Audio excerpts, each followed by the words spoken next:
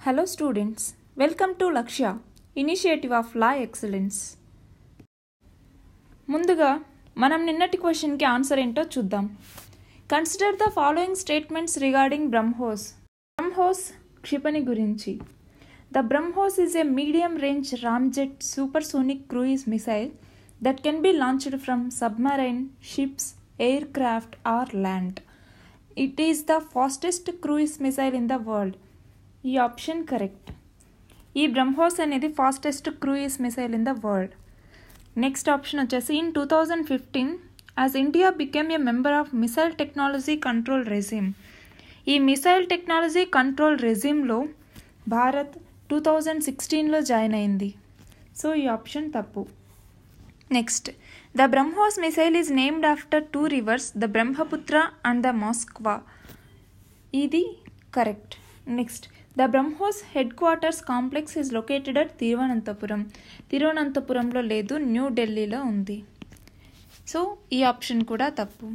Correct answer is 1 and 3 only. ఏ. ఇవాల్టి మన first article వచ్చేసి బిల్ మెలిండా గేట్స్ ఫౌండేషన్ వాళ్ళ నివేదిక. దీన్ని ఏపీపీఎస్సి వాళ్ళు మరియు టీఎస్పీఎస్సి వాళ్ళు పేపర్ 4లో ఉన్నటువంటి డెవలప్మెంట్ అనే టాపిక్ కింద చదువుకుంటాము. ఈ బిల్ మెలిండా గేట్స్ ఫౌండేషన్ నివేదిక ప్రకారం ప్రపంచంలో పేదరికం తగ్గిపోతోంది అని చెప్పేసి తెలిపింది. 2000 సంవత్సరం నుంచి ప్రపంచమంతటా 100 కోట్ల మంది దారిద్ర్యం నుంచి బయటపడ్డారు అని చెప్పేసి ఈ నివేదికలో ఉంది. భారత్, చైనాల కృషి ఈ విజయానికి దోహదం చేసింది. ప్రస్తుతం ప్రపంచ జనాభా 760 కోట్లలో 36.2% ఓన్లీ భారత్, చైనాల్లోనే నివసిస్తున్నారు. దారిద్ర్య నిర్మూలనలో చూసుకుంటే భారత్ చైనా కంటే వెనుకబడి ఉంది. ఈ దారిద్ర్య నిర్మూలనలో విద్య, వైద్య విధానాలు చాలా కీలక పాత్ర పోషిస్తాయి. వీటితో పాటు విజ్ఞానం, నైపుణ్యాలు ఇవి కూడా లభించినప్పుడు ప్రజలు వాళ్ళంతటా వాళ్ళే పేదరికం నుంచి బయటపడతారు కదా అని చెప్పేసి ఈ నివేదిక తెలిపింది. భారత్లో పేదరికం అనేది తగ్గింది, కానీ విద్య, వైద్య వస్తువులను మెరుగుపరిస్తే ఇంకా పేదరికాన్ని తగ్గించవచ్చు అని చెప్పేసి ఈ నివేదికలో పేర్కొన్నారు. భారత్లో ఆరోగ్య రంగం ఎలా ఉంది అనేది మనం కనుక చూస్తే ప్రపంచ దేశాలు వచ్చేసి వాళ్ళ జీడిపిలో సగటున 6% ఈ ఆరోగ్యం మీద పెడితే ఇండియాలో కేవలం 1.3% మాత్రమే ఆరోగ్యం మీద ఖర్చు పెడుతోంది. ఈ మొత్తాన్ని 2025 నాటికి 2.5% జీడిపిలో ఆరోగ్య శాతం వాటా 2.5% ఉండాలి అని చెప్పేసి జాతీయ ఆరోగ్య విధానం ప్రతిపాదించింది. 2011లో డాక్టర్ శ్రీనాథ్ రెడ్డి కమిటీ నివేదిక ప్రకారం ప్రజలందరికీ కూడా మెరుగైన వైద్యం అందించాలంటే 2022 కల్లా జీడిపిలో 3%ని ఆరోగ్యం మీద ఖర్చు పెట్టాలి అనేసి సూచించారు. అబోవ్ పావర్టీ లైన్ ఏపీఎల్ దారిద్ర్య రేఖకు ఎగువన ఉన్న ప్రజల్లో 7% మంది కేవలం రోగాల వల్ల దారిద్ర్య రేఖకు దిగువకు జారిపోతున్నారు, బిలో పావర్టీ లైన్కి వచ్చేస్తున్నారు. ప్రభుత్వ ఆసుపత్రిలో చూస్తే అరకొర వైద్యం ఉంటుంది. దానివల్ల ప్రజలు ఖచ్చితంగా ప్రైవేట్ ఆసుపత్రికి వెళ్లాల్సి వస్తుంది చాలా వరకు. దానివల్ల మనీ పోగొట్టుకుంటున్నారు. 2017లో $16,000 కోట్ల ఉండే వైద్య చికిత్స రంగం పరిమాణం 2020 కల్లా $28,000 కోట్ల చేరుకుంటోంది. 2000-2017 ఈ మధ్య కాలంలో చూసుకుంటే ఈ వైద్య రంగంలోకి $434 కోట్ల ఎఫ్డిఐలు వచ్చి పడుతున్నాయి. 2015లో భారత్కి వైద్యం కోసం 1.30 లక్షల మంది వస్తే 2016లో 2 లక్షల మంది వచ్చారు. వైద్యంలాగే విద్యారంగంలో కూడా ప్రమాణాలు పెరగాలి, నిధుల కేటాయింపు పెరగాలి. 2012-13 సంవత్సరంలో 3.1% విద్యారంగానికి కేటాయిస్తే 2015-16లో 2.4% నిధులు విద్యారంగానికి కేటాయించారు. 1966లో కొఠారీ కమిటీ సిఫారసు ఏదైతే ఉందో దాని ప్రకారం 6% నిధులు విద్యకి కేటాయించాలి అని చెప్పేసి కొఠారీ కమిటీ సూచించింది. కానీ ఇప్పటికీ కూడా 2.4%, 3.1% నిధులు మాత్రమే కేటాయిస్తున్నారు. ఇక్కడ ఉన్నటువంటి ఈ ఆయుష్మాన్ భారత్ ప్రోగ్రాం గురించి ఒక్కసారి చూద్దాం. ఈ ఆయుష్మాన్ భారత్ దీన్ని 14 ఏప్రిల్ 2018లో లాంచ్ చేశారు. అయితే 25 సెప్టెంబర్ నుంచి ఇది సమర్థవంతంగా ఆచరణలోకి వచ్చింది. దీని నుంచి 10 కోట్ల కుటుంబాలకి లబ్ధి చేకూరనుంది. అంటే 50 కోట్ల మందికి ఇది వర్తిస్తుంది. కుటుంబానికి 5 లక్షల చొప్పున ఆరోగ్య బీమా ఇస్తారు.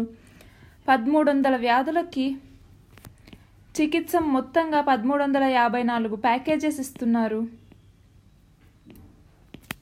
తెలంగాణ, కేరళ, ఒడిషా, పంజాబ్, ఢిల్లీ ఈ 5 తెలంగాణ, కేరళ, ఒడిషా, పంజాబ్, ఢిల్లీ ఈ 5 స్టేట్స్ వచ్చేసి ఆయుష్మాన్ భారత్ కిందికి రావట్లేదు. ఇవి ఆయుష్మాన్ భారత్ నుంచి బయటకు వచ్చేసాయి. ఎందుకంటే ఆ 5 రాష్ట్రాల్లో కూడా ఈ ఆయుష్మాన్ భారత్ కన్నా మెరుగైన పథకాలు ఇప్పటికే అమలు చేస్తున్నాం మేము, మాకు ఇది అవసరం లేదు అని చెప్పేసి ఇవి బయటకు వచ్చేసాయి.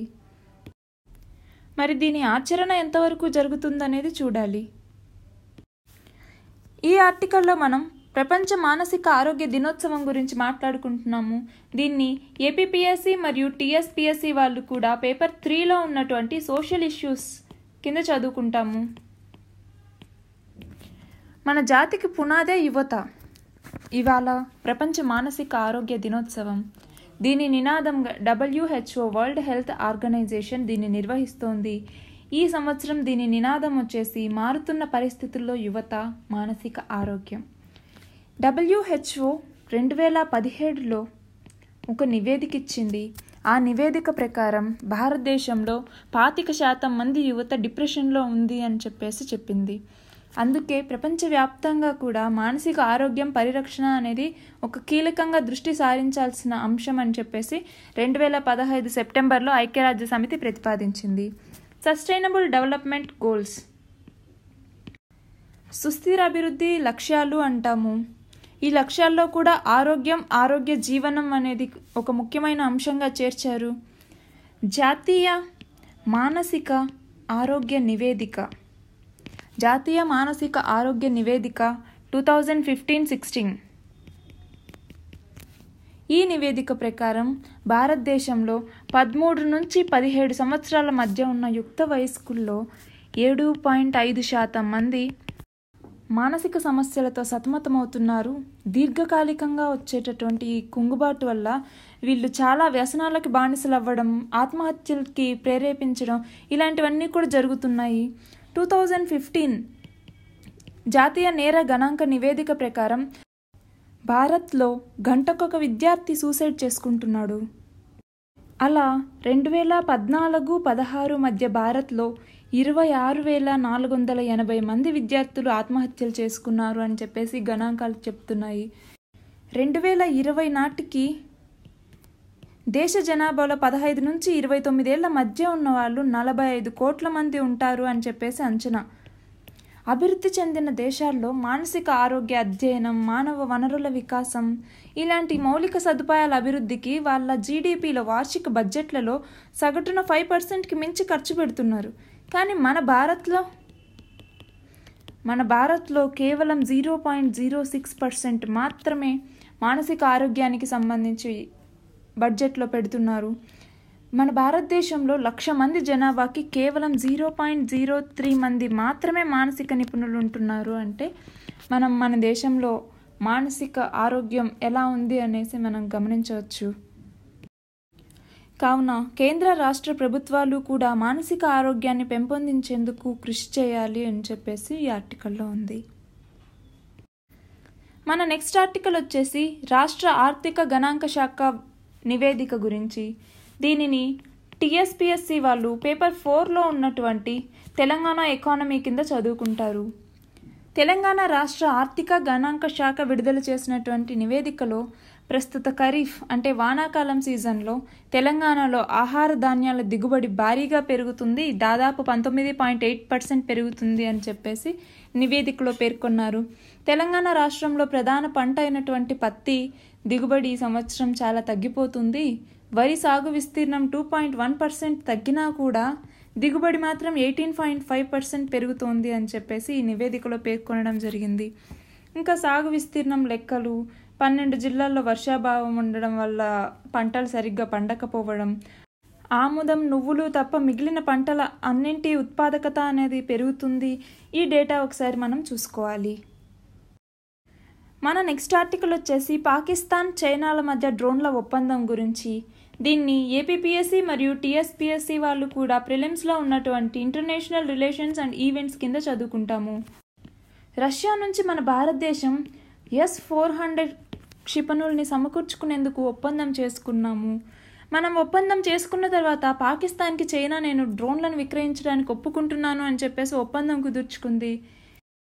దీని ద్వారా పాకిస్తాన్కి 48 అత్యాధునిక సైనిక డ్రోన్లని చైనా సమకూర్చడం అనేది జరుగుతుంది. ఈ డ్రోన్లు గూఢచర్యం చేయడంతో పాటు దాడులు చేయడానికి, గగనతలం నుంచి భూమిపైకి దూసుకెళ్లే అస్త్రాలతో అనుసంధానించడానికి అనువుగా ఉంటాయి. చైనా రూపొందించిన ఈ వింగ్ లూంగ్ 2 డ్రోన్లు అమెరికా దగ్గరుండేటటువంటి అత్యాధునికమైనటువంటి MQ-9 రీపర్ డ్రోన్లకు సమానంగా ఉంటాయి. చైనాలో ఉండేటటువంటి చెంగ్డు ఎయిర్క్రాఫ్ట్ ఇండస్ట్రియల్ గ్రూప్ సంస్థలు ఈ వింగ్ లూంగ్ 2ను రూపొందిస్తున్నాయి. చైనాకు సంబంధించి డ్రోన్ల విక్రయంలో ఇప్పటి వరకు ఇదే పెద్ద డీల్ అని చెప్పేసి మనం చెప్పచ్చు. మన నెక్స్ట్ ఆర్టికల్ వచ్చేసి భారత వృద్ధి గురించి. దీనిని ఏపీపీఎస్సీ మరియు టీఎస్పీఎస్సీ వాళ్ళు పేపర్ 4లో ఉన్నటువంటి ఎకానమీ అనే టాపిక్ కింద చదువుకుంటాము. ఈ సంవత్సరం భారత్ వృద్ధి 7.3%కి పెరగొచ్చు అని చెప్పేసి IMF ఇంటర్నేషనల్ మానిటరీ ఫండ్ అంచనా వేసింది. ఈ సంవత్సరం ప్రపంచంలో వేగవంతమైన వృద్ధి సాధించిన దేశంగా భారత్ మరొకసారి నిలిచింది. చైనా 2వ స్థానంలో ఉంది. WEO వరల్డ్ ఎకనామిక్ అవుట్లుక్ పేరిట బాలి, ఈ బాలి అనేది ఇండోనేషియాలోని ఒక ద్వీపం. ఈ బాలిలో జరిగినటువంటి IMF సమావేశంలో ఈ నివేదికను విడుదల చేశారు. భారత్లో goods and services tax GST వస్తు సేవల పన్ను అంటాము. ఈ GST ద్రవ్యోల్బణం అరికట్టడానికి తీసుకున్నటువంటి చర్యలు, దివాలా చట్టం, విదేశీ పెట్టుబడుల హేతుబద్ధీకరణ, వ్యాపారం సులభతరం చేయడం, ఇలాంటి సంస్కరణలు అన్నీ చేయడం వల్ల వృద్ధి రేట్ అనేది పెరుగుతుంది. పెద్ద నోట్ల రద్దు, GST ఇలాంటి వాటి వల్ల వృద్ధి తగ్గినా కూడా బలమైనటువంటి ప్రైవేట్ వినియోగం, పబ్లిక్ ప్రైవేట్ పార్ట్నర్షిప్ మరియు పెట్టుబడుల బలోపేతం ఇలాంటి వాటి అన్నిట్లో నిలబడడంతో వృద్ధి అనేది మళ్ళీ తిరిగి పెరుగుతోంది. 2017లో చూస్తే చైనా కన్నా కూడా భారత్ 0.2% తక్కువ వృద్ధి సాధించింది. 2018లో చైనా కన్నా భారత్ 0.7% ఎక్కువ వృద్ధి సాధించింది. 2019లో 1.2% ఎక్కువ వృద్ధి సాధిస్తుంది అని చెప్పేసి ఈ IMF ప్రకటించింది. మన నెక్స్ట్ ఆర్టికల్ వచ్చేసి జికా వైరస్ గురించి. దీనిని ఏపీపీఎస్సీ వాళ్ళు మరియు టీఎస్పీఎస్సీ వాళ్ళు కూడా పేపర్ 5లో ఉన్నటువంటి సైన్స్ అండ్ టెక్నాలజీలో మైక్రోబియల్ ఇన్ఫెక్షన్స్ కింద చదువుకుంటాము. ఈ జికా వైరస్ అనేది దోమకాటు వలన వ్యాప్తి చెందుతుంది. 1947లో ఉగాండాలో ఈ వైరస్ అనేది పుట్టింది. మొదట కోతుల్లో దీన్ని గుర్తించారు. తర్వాత 1960లో వచ్చేసరికి ఆఫ్రికాలో మొట్టమొదటిగా మనిషికి సోకినట్లు గుర్తించారు. 2015 ఏప్రిల్లో ఈ జికా వైరస్ని కనుగొనడం అనేది జరిగింది. ఈడిస్ అనే ఈ దోమ వైరస్కి వాహకంగా పనిచేస్తుంది. రక్త మార్పిడి ద్వారా ఇంకా లైంగిక చర్యల ద్వారా కూడా ఈ వైరస్ అనేది సోకుతుంది. గర్భిణీల్లో కనుక ఈ వైరస్ సోకితే పుట్టబోయే పిల్లల్లో దీని ప్రభావం అనేది పడుతుంది. ఈ జికా వైరస్ లక్షణాలు ఏంటి అని మనం చూస్తే మనకి నార్మల్గా డెంగ్యూ లక్షణాలు వీటి లక్షణాలాగే అనిపిస్తాయి. కొద్దిపాటి జ్వరం వస్తుంది, వంటిపైన దద్దుర్లు వస్తాయి, కీళ్ళ నొప్పులు వస్తాయి, కళ్ళ కలక అంటాము, కళ్ళు ఎర్రబడడం, ఇలాంటి లక్షణాలన్నీ కనపడతాయి. వ్యాధి సోకిన తర్వాత శరీర రోగనిరోధక వ్యవస్థను దెబ్బతీస్తుంది. ఇది అలాంటి ఆటో ఇమ్యూన్ వ్యాధుల్ని కలుగజేస్తుంది. తర్వాత రోగులకి గులియన్ బ్యారీ సిండ్రోమ్, మైక్రోసెఫాలే అంటే అసాధారణమైనటువంటి చిన్న తలతో పుట్టడం, అంటే మెదడు లోపల కుంచుకుపోయి ఉంటుంది. దాని ద్వారా తల అనేది నుదురు భాగం చాలా చిన్నగా కనపడుతుంది. ఇలాంటి అన్ని పరిస్థితులు ఏర్పడడం అనేది జరుగుతుంది. ఈ వ్యాధికి చికిత్స అనేది ఇప్పటి వరకు లేదు. ఇప్పటి వరకు దీనికి ప్రత్యేకంగా మందులు కూడా కనుక్కోలేదు. నార్మల్గా వచ్చిన ఫీవర్కి, బాడీ పెయిన్స్కి సంబంధించిన కొన్ని ట్యాబ్లెట్స్ వాడుతూ, తర్వాత దోమలకి దూరంగా ఉండడం, ఇలాంటి కొన్ని జాగ్రత్తలు తీసుకోవడం వల్ల దీన్ని అదుపులోకి తీసుకొని రావచ్చు. మన నెక్స్ట్ ఆర్టికల్ వచ్చేసి తెలంగాణ కల్చర్ గురించి. తెలంగాణ రాష్ట్ర వ్యాప్తంగా కూడా బతుకమ్మ సంబరాలు నిన్నటి నుంచి ప్రారంభమయ్యాయి. అందరికీ బతుకమ్మ పండుగ శుభాకాంక్షలు. మన నెక్స్ట్ ఆర్టికల్ వచ్చేసి ఆంధ్రప్రదేశ్ డప్పు కళాకారుల పెన్షన్ గురించి. దీన్ని మనం ఏపీపీఎస్సీ వాళ్ళు పేపర్ 4లో ఉన్నటువంటి డెవలప్మెంట్ అనే టాపిక్ కింద చదువుకుంటాము. సాంప్రదాయ కళల్లో ఒకటైనటువంటి డప్పు కళని కాపాడడానికి, ఈ డప్పు కళాకారులలో చైతన్యం నింపడానికి, వారికి ఆర్థిక సహకారం అందించేటటువంటి ఒక పథకమే ఈ డప్పు కళాకారులకు పెన్షన్ అనేటటువంటి పథకం. ఈ పెన్షన్ ద్వారా నెలకి 1500 రూపాయలని అందజేస్తారు. దీనికి కావాల్సిన అర్హతలు వచ్చేసి ఎస్సీకి సంబంధించినటువంటి వాళ్ళై ఉండాలి, డప్పు కళాకారులై ఉండాలి, వయసు 50 సంవత్సరాలు దాటి ఉండాలి, ఆంధ్రప్రదేశ్ రాష్ట్ర నివాసితులై ఉండాలి, బీపీఎల్కి కింద ఉండే ఫ్యామిలీస్ అయి ఉండాలి. దరఖాస్తు చేసుకునే వ్యక్తి మరి ఇతర ఏ పెన్షన్ కూడా తీసుకోకూడదు. ఆంధ్రప్రదేశ్కే సంబంధించిన వాళ్ళమని చెప్పేసి ఒక గుర్తింపు కార్డు కూడా ఉండాలి అని చెప్పేసి ఇక్కడ తెలియజేయడం జరిగింది. మన నెక్స్ట్ ఆర్టికల్ వచ్చేసి పసుపు కుంకుమ పథకం గురించి. దీనిని పేపర్ 4లో ఉన్నటువంటి ఆంధ్రప్రదేశ్ డెవలప్మెంట్లో చదువుకుంటాము. డ్వాక్రా మహిళలకి రుణమాఫీకి ప్రత్యామ్నాయంగా ఈ పసుపు కుంకుమ పథకాన్ని తీసుకొచ్చారు. ఈ పసుపు కుంకుమ పథకంలో భాగంగా 10,000 రూపాయలని పెట్టుబడి నిధిగా ప్రతి డ్వాక్రా గ్రూప్లో ఉన్నటువంటి మహిళకి అందజేస్తారు. దీన్ని 3 విడతల్లో అందిస్తారు. ఈ పథకం కింద డ్వాక్రా సంఘంలోని స్వయం సహాయక బృందాలు ఏవైతే ఉన్నాయో ఆ స్వయం సహాయక బృందాలకి 8,400 కోట్లని మంజూరు చేయడం అనేది జరిగింది. మన నెక్స్ట్ ఆర్టికల్ వచ్చేసి విజయవాడలో అఖిల భారత డ్వాక్రా బజార్ ప్రదర్శన అనేది ఈ నెల 11 నుంచి 22 వరకు జరుగుతుంది. దేశంలో ఉన్నటువంటి వివిధ మహిళా సంఘాలు తయారు చేసిన ఉత్పత్తుల్ని ఇక్కడ మార్కెటింగ్ వసతి ఇచ్చేసి వాటి అమ్మకాల కోసం సెర్ప ఆధ్వర్యంలో దీన్ని ఏర్పాటు చేస్తున్నారు. ఆంధ్రప్రదేశ్తో పాటు దేశవ్యాప్తంగా 20 రాష్ట్రాలు ఈ ప్రదర్శనలో పాలు పంచుకున్నాయి. మొత్తం 320 స్టాళ్లని సిద్ధం చేస్తున్నారు. వీటిలో 370 సంఘాలు వాళ్ళ ఉత్పత్తులకు సంబంధించినటువంటి ప్రదర్శనలని అమ్మకాల కోసం ఉంచడం అనేది జరుగుతుంది. ఇవాల్టి క్వశ్చన్ వచ్చేసి స్టీల్ ప్లాంట్స్ గురించి. దీని ఆన్సర్ ఏంటో రేపటి వీడియోలో చూద్దాం. Thank you very much.